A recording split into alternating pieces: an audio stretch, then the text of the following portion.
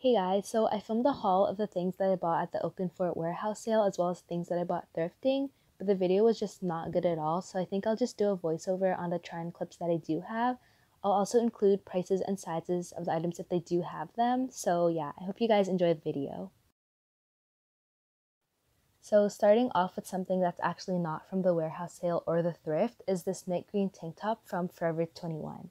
I don't wear tank tops often because I'm more of a t-shirt kind of gal, but I really like the style and fit of this tank top. It's ribbed and very flattering, and I've been really into green recently, so I picked this up. Also, my friend told me that Forever 21 is going bankrupt, so look out for any sales. So next up are the items from the Oakland Fort warehouse sale. I found this super cute avocado t-shirt and it was the only one that I saw there, so I think I got really lucky. Since I was gonna buy it no matter what, I didn't bother to check for flaws, and there are these two super tiny holes on the back that aren't even noticeable, but I could have asked for a discount. Like I said, I've been really getting into green recently, but even if the t-shirt wasn't, I still would have bought it for the avocado graphic. So next up is this very warm and big peachy pink colored cardigan. I've been looking for oversized Korean style cardigans recently, so I'm very happy to have found this.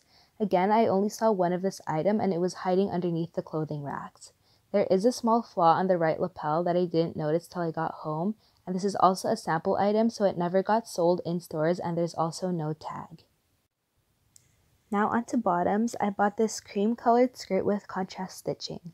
I only have one other skirt, so I thought this would be a good addition to my closet. It can be worn throughout the year during all seasons as well. In general, I've been buying a lot of neutral colored clothing for fall and winter, and I can imagine wearing this skirt with a lot of different items in my closet. I've been in need of some denim shorts, so I was so excited to find these ones there. They're made out of two different washes of denim, which I think is very unique, and I think Urban Outfitters sells jeans and shorts like this one as well. These shorts are also made out of a very lightweight denim material, which is ideal for summer. And once again, this is a sample item, so this was not sold in stores. The last item I bought was this long denim dress. This is made out of a very thick denim material, so I think it could be worn all year round, just depending how you style it. And it could be worn by itself, but I think a t-shirt or a long sleeve underneath it is even nicer. I think this is a sample item as well, and I really love this find. Please enjoy these random photos I have from that day while I talk about my experience. So this is my second year going to the Oakland Fort warehouse sale, and I think I liked what I got even more this year. Both years I went on the second day and arrived at 10 a.m. and the doors opened at 9 a.m. Last year there was no line, and this year I waited for maybe 5 minutes. I also spent around 3.5 hours there last year and around 2.5 this year. I would 100% recommend checking out the sample racks and just saving your money for this warehouse sale. They have a huge selection of items, and if you have any questions, just comment down below and I'll try to reply. Now onto the thrifted items. I went to Salvation Army and picked up this oversized brown t-shirt. I like the piping detail on the neckline and sleeves, and I usually just like a crew neck tee, but I like the cut of this v-neck.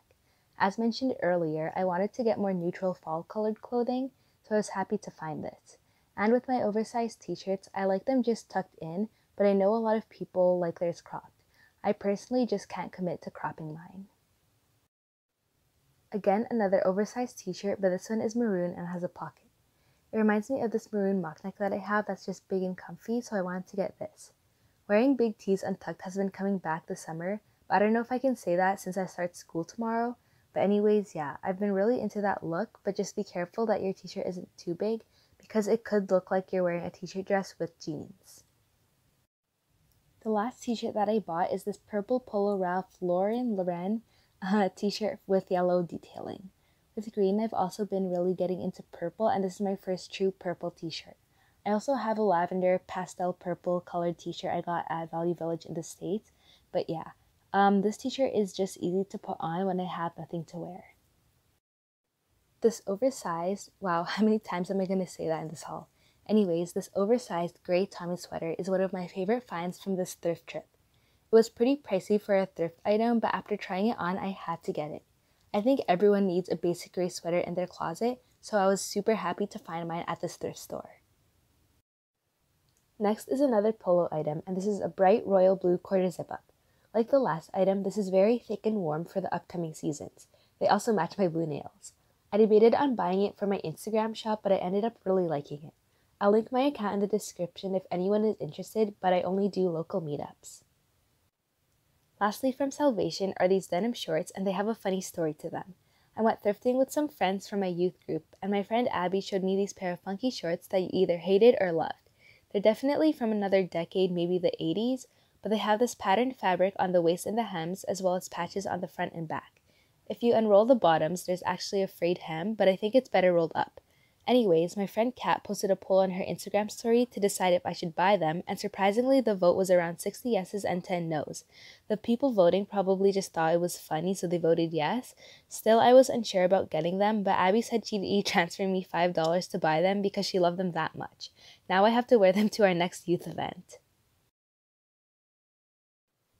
2 days ago, I went to Coquitlam and went to Valley Village and bought these trousers.